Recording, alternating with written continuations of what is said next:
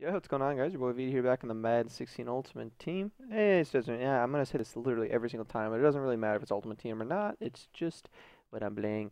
I want to try another play for you guys in the Gun Bunch week. We already covered Z spot and two setups of verticals today.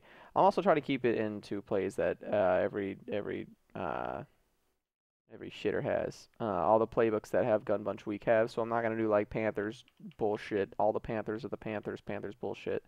I'm going to try not to do any plays like that. I might eventually, but I'm going to do my best to get out as many plays as possible where it's not like that. First, your number one receiver, you probably want to have someone with decent speed, but good catch in traffic and really good route running. The better route running, the better, and the better agility, obviously. Um, that's really the most important part. You also need a receiving tight end, and I'll show you guys why. So we're going to come out in the play that I like.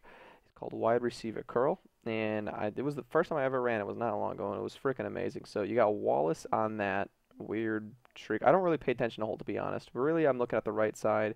Venereal disease, VD Davis is my very first read. When I snap the ball, I notice the flats are open. I hit VD. Okay, it's very simple. Hit VD, get your check down, and get a few yards here and there, but that's my very first read. That was an intelligent read right there because the cornerback was playing the flat. I don't know if you guys noticed that or not. But my first read is VD, and then I'm looking at Wallace, and then I'm looking at Steve Smith Sr. It has to be done in rapid succession very fast. So the flats are open, so I'm going to hit VD. Usually you pick up that block. See, Steve Smith's got nice blocking, so he's going to pancake him.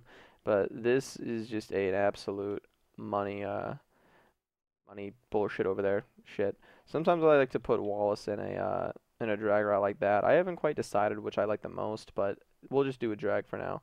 So right here you're gonna see that I could easily bolt that in there to Steve Smith because it's perfectly in between the flat and the and a hook zone. It's like it's in a perfect. The only place that plays it is a purple. The purple is the only thing that's going to play that.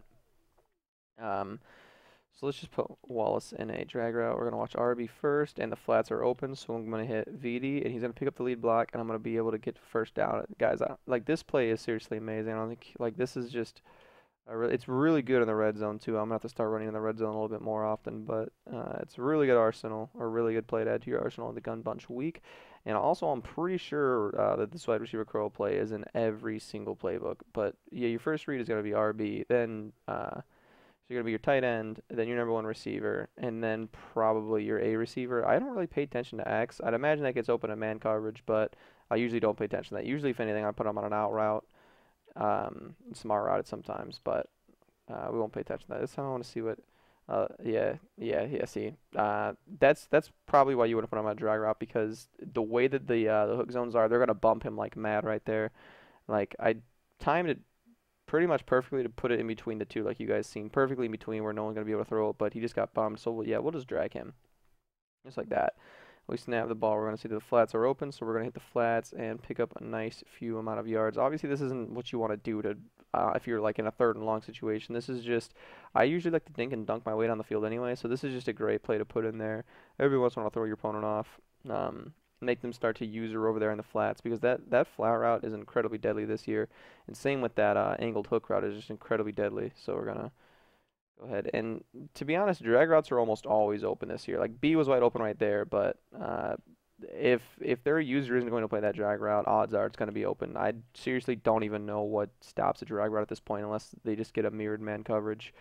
But as you guys can see, I know that I'm playing against the computer, but I could easily dot my way up and down the field with this play. See right there, Curl's going to be wide open because Steve Smith's got the route running. He's going to be able to get more separation when he cuts back, and because he's got the catch in traffic, he's going to catch it after he gets hit. So that's what you're looking for in that receiver. So I'll be able to, I know a bunch more plays out of this formation. It's just when I get time to put it out there. So if you like the video, give it a like, comment, and subscribe. Follow me on Twitter, be down in the description below, guys. And as always, hey.